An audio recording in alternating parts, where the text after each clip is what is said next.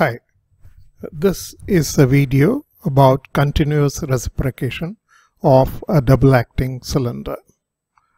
In the present position, a double acting cylinder is kept in its home position by the compressed air going through the 5/2 double pilot valve and getting into the cylinder through this port. All the compressed air signals are shown in dark blue lines. In roller lever valve L1, which is placed directly beneath the piston rod, it is getting pressed in the beginning itself, and hence it is activated, and the compressed air as a signal comes out of L1 and goes towards the AND gate. The AND gate has a property that it would allow the output signal to come only if there are signals at the same time on either side of the valve.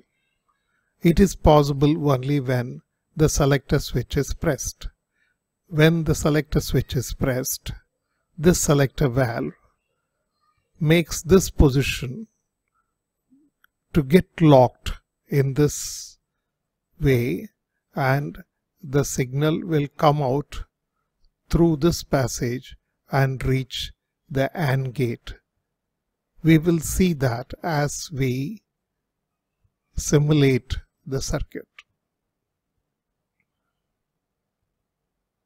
As I press this selector switch, selector valve, you could see the double acting cylinder going to and fro at a fast pace.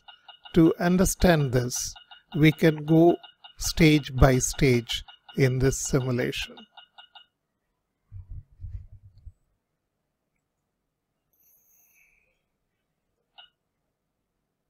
This is the first stage of simulation, where the piston rod is activating this roller lever valve and the signal is reaching the dual pressure valve or AND gate, and the AND gate is not responding by sending the output signal, as it has a signal on one side only. In this 5/2 double pilot valve, compressed air is going through this passage and through this port, keeping the piston at its home position.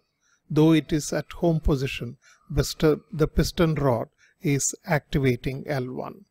L2 is kept at the extended position of the piston rod, and it is not yet activated. Let me just press the selector switch. As the selector switch is pressed, the signal can go through this passage to the AND gate. Once it reaches the AND gate, the signal would reach the 5/2 double pilot valve, as shown by the thick blue lines. This would change the actuating position of the 5/2 double pilot valve. The double pilot valve actuating position changes, and the compressed air through this passage reaches the cylinder on the other side of the piston. The piston rod extends, leaving L1. That means L1 is now free, but the compressed air is blocked in its original position. L2 will be pressed now as the piston rod reaches L2. As it is pressed, the signal comes out as a thick blue line and reaches the 5/2 double pilot valve. This would change the position of the double pilot valve, and the cylinder will get air through this position or this passage.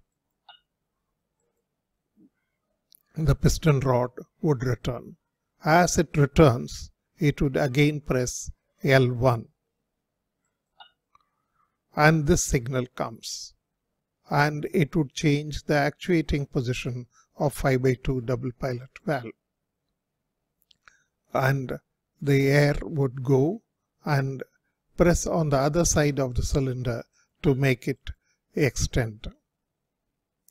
This is kept on till finally we press the selector switch again.